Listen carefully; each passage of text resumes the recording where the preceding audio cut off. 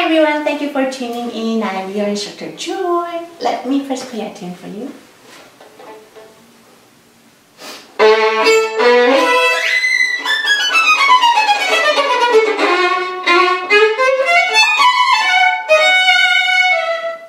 This was an extra from Wieniawski's Polonaise second one.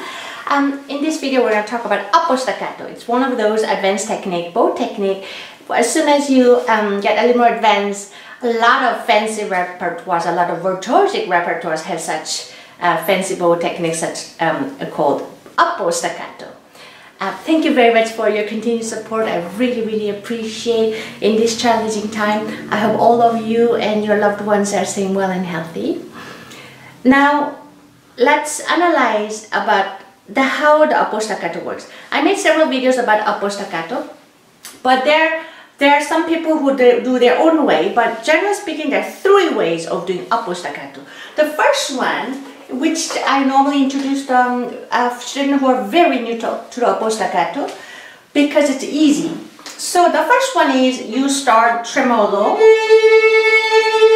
and then while you tremolo you push your forearm upwards. So while you're doing tremolo, you just push upwards, and that's the easiest way of starting. Yeah, again, you do tremolo, and then you push upwards, but you do not stop tremolo. You continue tremolo until you just go up. That's one way. Second way is a lot of violinists end up sticking with it, which is with a stiff upper arm. So make sure. Here some people overdo it with the shoulder being tense. You have to make sure the shoulder stays absolutely relaxed. Just the upper arm is a little stiff, but yet the rest not as stiff as the upper arm. So you just keep upper arm a little stiff and raise it a bit higher than usual, and you go a multiple Upbow staccato with a little more heavier bow weight. Yeah, it's. You can say there's no release of the pressure. There's a continuous bow pressure being on.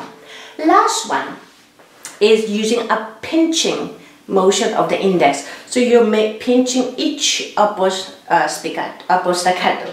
The previous two ones are more like you're working long upper stroke, and therefore you're just allowing several Upbow staccato happening. This one is you're applying individual Upbow staccato by pinching your index finger and releasing the bow pressure. Sorry. Yeah. So if I may exaggerate, it's something like this motion. You just do. Yeah, that's another one. Now, a lot of violinists end up sticking to one type of Upbow staccato, and often we like, this violinist can't know how to do Upbow staccato, but it doesn't sound as ideal, as beautiful. The ideal way, so let's start, what's wrong with this type of Upbow staccato? The first one with starting from tremolo, even though it's easy to do, it's very unclear. There's no clear note. The note does not pop up. It's more like a little mushed. And sometimes in a large hole with a little larger reverberance, a lot of echo going on, it doesn't always get delivered. This kind of Upbow staccato, it's not clear enough. It's not articulated enough.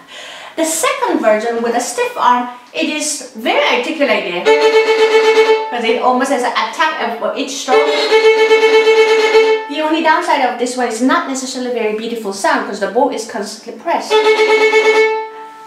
The last one with a pinching finger, this has a beautiful sound because you release the bow pressure and it has attack too, so it speaks articulated and it sounds nice. However, because you are working on individual Upbow staccato, you're limited of how fast you can do. You can get away maybe this speed, but if you want to do really fast, it's a little hard to apply without losing its control. The best combination, what I find in my studio, is the combination between two. not the tremolo. From tremolo transferring to upper staccato is good to start, just so that you know how it feels like it. Once you've done that, then combine with a little stiff arm and with a little pinching motion releasing. That way you can get the speed that you can get from the stiff arm upper staccato, but yet you're releasing that one with a little of a finger pinching. So still, there is a still stiff arm happening, but the bow pressure getting released. Therefore, you have a beautiful upper staccato. Now, upper staccato is one of those that's very, very difficult stroke.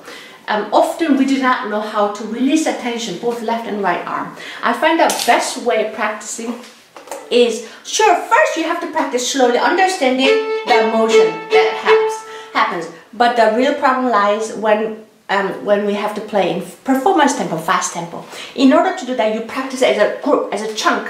So let's start with the 2, and then relax. Make sure the shoulders are relaxed and the elbow height is correct, and another 2, and again.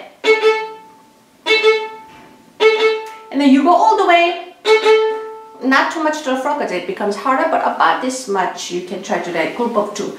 Then try to see if we can do group of 4.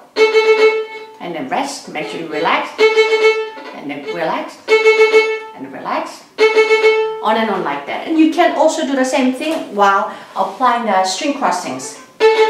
And then elbow higher, next string, elbow higher, next string, on and on like that. So make sure whichever technique you're working on, when you're working on challenging techniques, always we have to break it down, work one small particle at a time instead of working big chunk at once. Yeah? Thank you very much for watching. I wish you all happy and fun practicing. Hope to see you again. Bye-bye.